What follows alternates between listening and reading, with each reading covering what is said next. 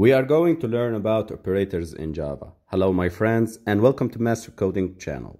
If you want to learn coding and start your coding career, you came to the right place. Hit subscribe and like so you help us making new tutorials. Let's begin learning about operators in Java.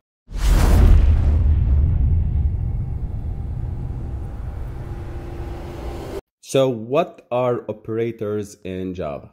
Operators are used to perform operations on variables and values. So let's learn about operators and their use.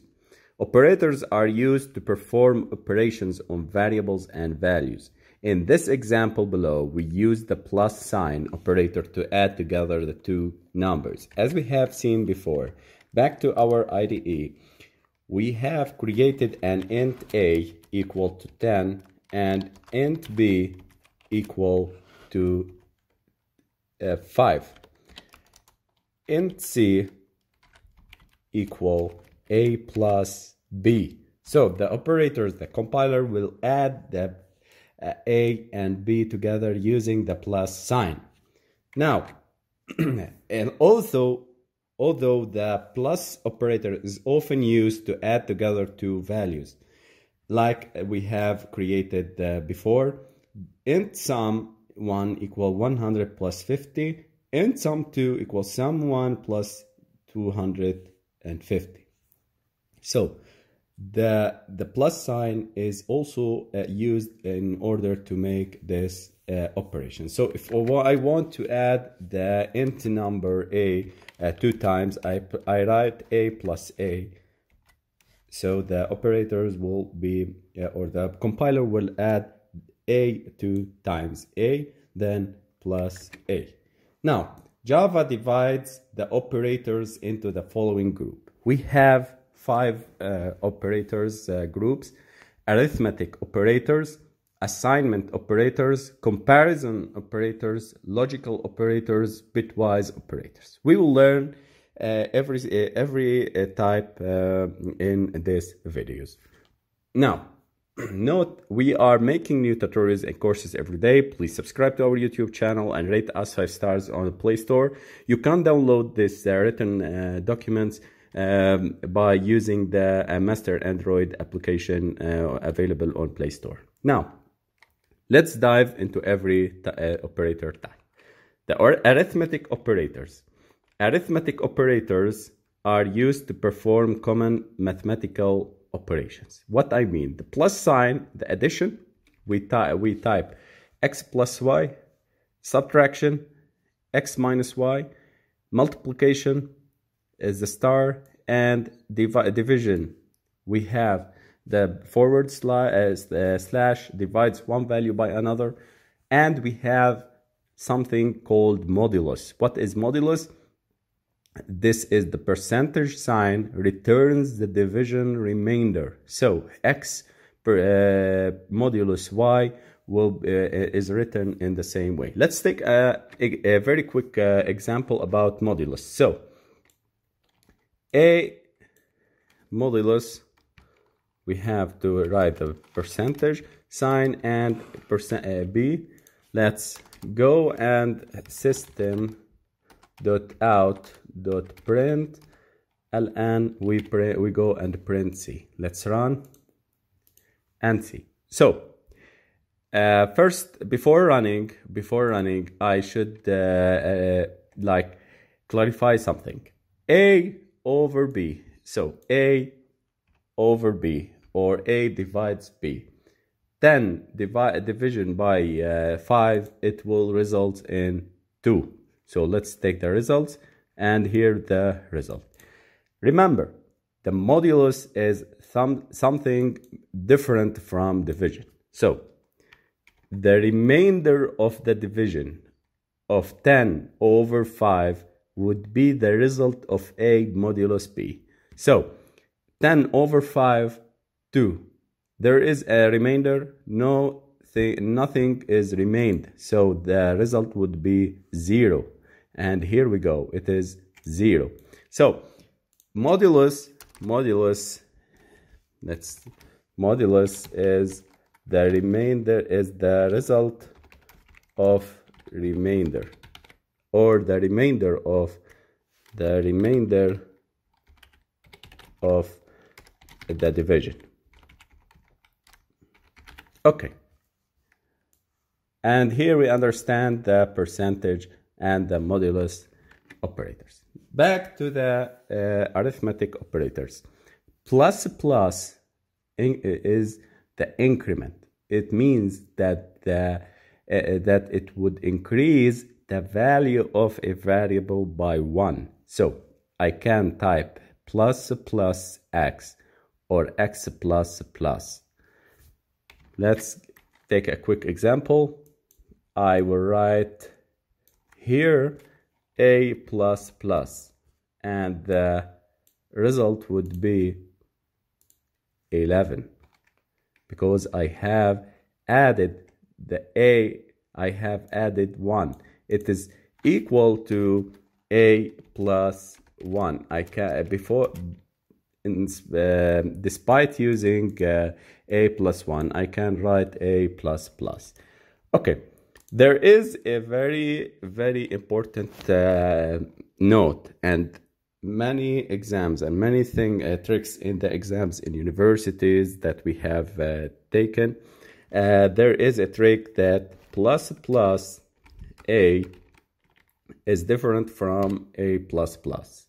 So this is called post increment. So a would be executed, and the addition of 1 would be executed on the next line.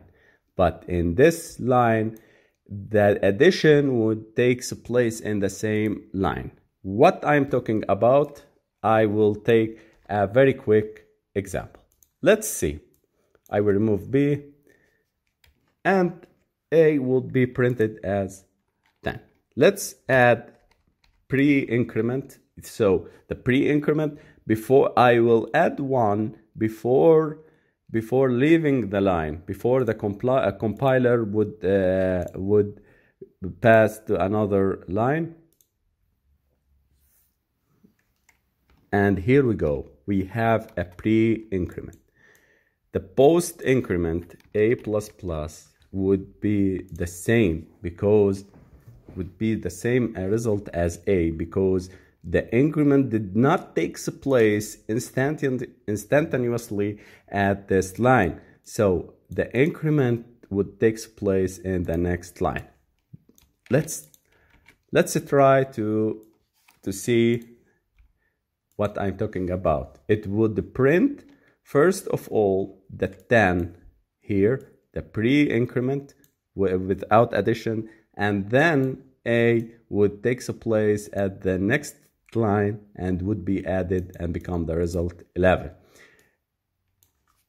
As I told you, plus plus a would take place in the first line, and the second line also would be the same, so it would be printing 11 and 11.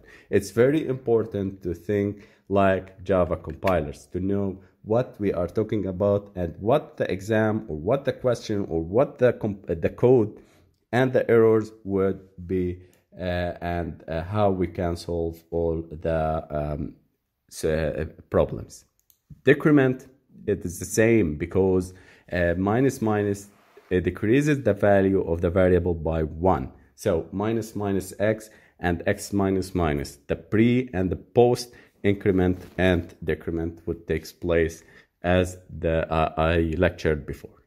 Okay, this is for the arithmetic operators. Now let's take a quick look about assignment operators. Assignment operators are used to assign values to the variables. Int x, in the example below, we use the assignment operators equal to assign the value 10 to the variable called x. It's not 10, it's 400. Sorry, in this line.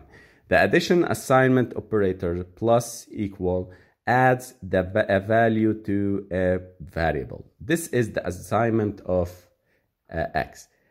X equal x old plus 5. This is the assignment operators. What I'm talking about. Let's remove this. remove this, and let's make an int x equal int x, and x equal or plus equal to 5. Int x equal to 10. Let's remove a. Okay. So what the compiler will be thinking about. It is very similar to x equal x. Here, x equal the old x plus 5. This is what this means. So x, the new x equal the old x plus 5. It's the old x, it's put it here 10, and we'll add 5 to it. Let's print out what the result, and it would be 15. So it's very important to know this. Also, the minus sign, we can use it.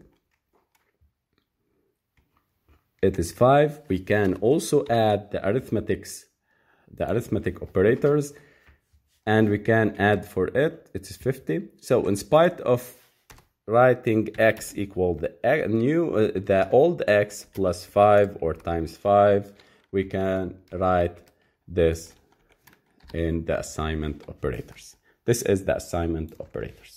Now, a list of assignment operators.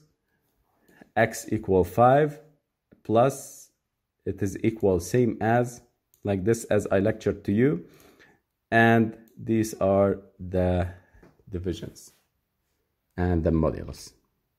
Now let's take an exercise to learn how Java operators work. Get a paper or open Notepad and answer the following question.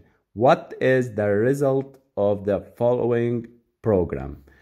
Guys, I hope you open your notepad or paper. Don't cheat. So you can put them into the compiler, and the compiler will get the results. No, I want you to think like a compiler. I would make you to anchor the knowledge. I would you to understand how Java compilers work. So get your paper. I will help you to understand and master Java, because in this way we have learned and mastered Java and take a very amazing and high marks on our exams and our team. So get your paper. We have 5 variables: A, B, C, D, and E. We have A, B, and C. It takes place this assignment and arithmetic operators, and we would print out what is the value of the new A, B, C, D, and E. We learned in the previous video about the operators in Java, the arithmetic and the assignment operators. Now let's learn about comparison operators. Comparison operators are used to compare two values. The equal is an assignment operator, or comparison operator to check the equal to. For example, x equal to y. This is the comparison. We check that x, is it equal to y, and does not equal, which is its symbol, the exclamation mark and the equal sign. X does not equal to y. We will see them in the if statements and the conditional statement. Greater than, less than, greater than or equal, and less than or equal. This is the operators for the comparison. Now let's move to the logical operators. Logical operators, and this is the and sign, which is the logical and, returns true if both statements are true. So if we are checking that if x less than 5 and x less than 10, these statements should be true, that the two sides, the x less than 5 and x less than 10, which will return true. So if I take 7, x taken is 7, it will return true. If x it will returns false if x equal to 7. If x equal to 3, it is less than 5 and less than 10, which is true. If I take x less than or equal x equal to 11, it is above 10 and above 5, which is not true. So the both statements should be true in order to be considered as true. The second logical operator is this sign. The logical OR returns true if one of the statement is true. So x less than 5 or x less than 4. So in this case we have x less than 5 or x less than 4, which is the statement that comes true. One of them is true, so we continue with the true operators, or the return as the statement is true. The logical NOT, the exclamation mark is referred as NOT in Java, so it will reverse the result, return false if the result is true. So does not equal to x less than 5 and x less than 10, which is does not equal. So the exclamation mark refers as does not equal. The challenge number 2. What is now? Get your